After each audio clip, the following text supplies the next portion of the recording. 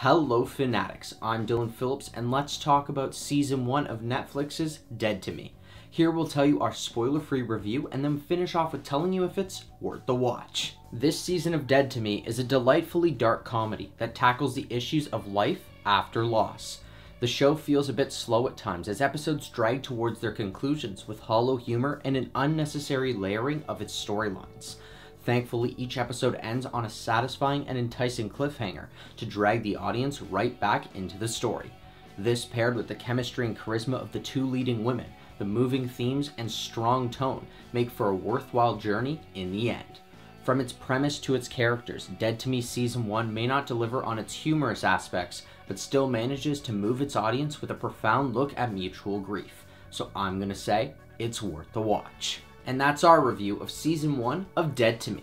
If you've seen it, what did you think? Was it worth the watch? Let us know in the comments below. I'm Dylan Phillips, and thanks for watching.